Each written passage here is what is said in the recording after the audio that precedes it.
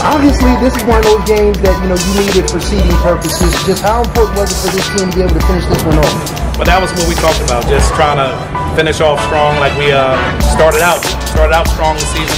We wanted to finish off strong, heading into the playoffs, just playing the right way. You don't want to play good in December, you want to play good in February.